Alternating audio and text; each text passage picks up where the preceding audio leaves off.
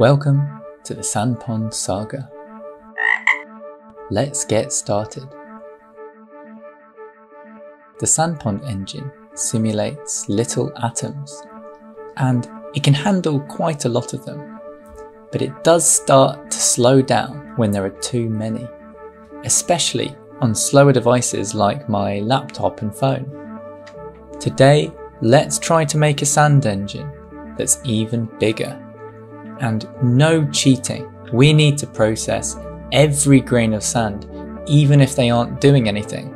Sleeping is banned. So join me as we make 9 different sand engines, from the smallest to the biggest. Let's start with canvas sand. 60 times a second, the engine updates the world and then draws the world. It goes through every space, firing an event in each one. After all that, it goes through each space again, drawing a rectangle to represent each atom. This works great out of the box, and it lets us make a world that's 100 by 100 spaces big, 10,000 atoms. But if we go any bigger, it starts to slow down. By measuring its performance, we can see that it takes a long time to draw the world. This means, to speed things up, we need to improve drawing speed. Let's try that with lazy sand. Instead of redrawing the entire world each frame, let's only draw spaces that need changing. This lets us make a bigger world that's 200 by 200 spaces big, 40,000 atoms. But if we go bigger, it slows down. Drawing a rectangle is slow, and we draw a lot of rectangles. Let's try to fix that with path sand.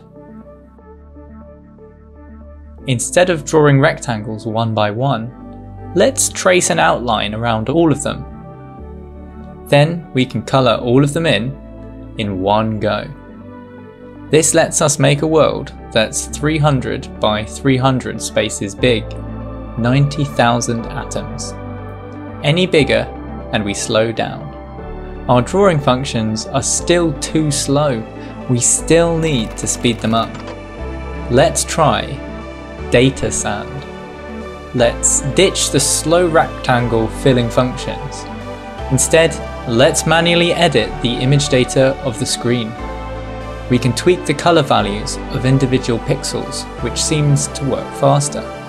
With this method, we can get a world that's 500 by 500 spaces big, 250,000 atoms. If we go bigger, it slows down.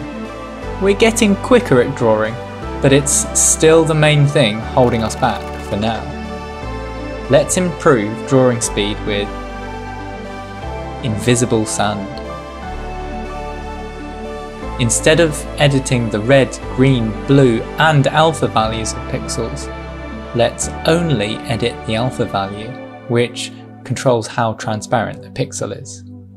This saves us time and increases drawing speed, letting us get a world that's 1000 by 1000 spaces big, 1 million atoms. Finally, we can draw atoms quickly. If we go any bigger, we're now limited by how fast we can process each atom's behaviour. We now need to improve updating speed. Let's try that with neighbour sand. So every time a sand atom behaves, it has to work out where its neighbours are, which is very slow. To avoid this, let's make each atom find its neighbours when the page loads. And more importantly, remember where they are, so it doesn't have to repeat this again and again. This lets us make a world that's 1500 by 1500 spaces big, over 2 million atoms. But if we go bigger, our updating speed still slows us down. Let's help that with WebAssembly sand. Let's delete all our JavaScript code and rewrite the whole thing in C. We can compile this into WebAssembly, which seems to run faster. This lets us get a world that's 2000 by 2000 spaces big, 4 million atoms. Any bigger though, and we still slow down because of updating speed.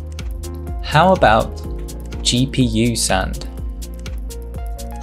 Again, let's delete all our code and rewrite the whole engine in WebGL. This means we can compute the behavior of atoms on my graphics card, which works quite differently. Instead of going through each atom one at a time, we can now update many different atoms at the same time. This speeds up the engine a lot, and we can make a world that's 3000 by 3000 spaces big, 9 million atoms. But going bigger always seems to result in a slower or less robust engine. At the end of the day, there's only so much my desktop or laptop or phone can do by themselves. What if we could somehow break free from the hardware limitations of these devices? Let's try that with tile sand. We'll get my 3 devices to team up and combine their efforts. They connect to each other wirelessly on separate local servers, and this lets them pass sand around between them. My phone, at the top, runs an engine written in JavaScript. It sends sand down to my desktop, which uses its graphics card to process sand. Then the sand falls down to my laptop, which uses a WebAssembly engine. This connected world is a combination of 1500 by 1500 and 3000 by 3000 and 1500 by 1500. 13.5 million atoms. Now, in theory, you could connect even more devices together to make an even bigger world. This is as close as I can get to something that's indefinitely scalable without using specialist computers like the T2 Tile, which can truly be as big as you want. If you want to make the world's biggest sand engine, I suggest you use that. But that's for another day. I hope you enjoyed discovering these different ways of making a lot of sand. My next video topic will be decided by my patrons. If you want to vote, please join the secret club of Froggy Heroes. As a member, you also hugely support the channel and get juicy Froggy content before anyone else. Thank you so much to all my current members. I really appreciate it. And thank you for watching this video today. Hopefully, I'll see you next time.